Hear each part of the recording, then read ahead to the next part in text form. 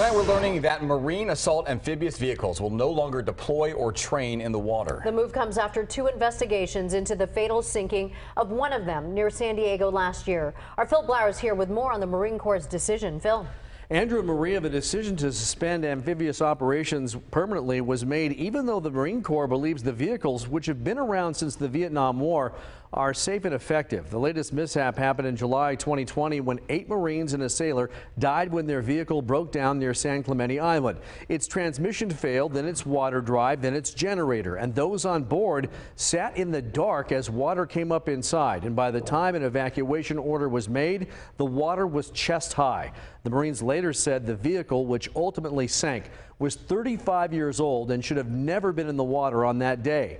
The families of the men who were killed sued BAE Systems, that's the maker of the vehicle, earlier this year. And in the wake of the incident, the Marine Corps punished 3 commanders. 3 Navy officers also have received administrative punishments, and another Marine commander is now facing a board of inquiry at the Marine Corps headquarters in Quantico, Virginia.